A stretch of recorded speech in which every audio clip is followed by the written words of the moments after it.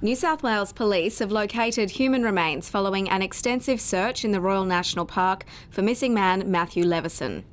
The 20-year-old was last seen leaving Arc nightclub in Darlinghurst in September 2007.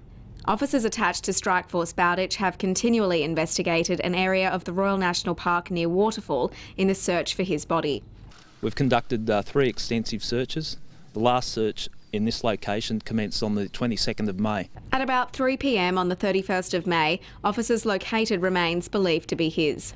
They'll now be sent away for further forensic analysis. However, police and family have waited several years for this breakthrough.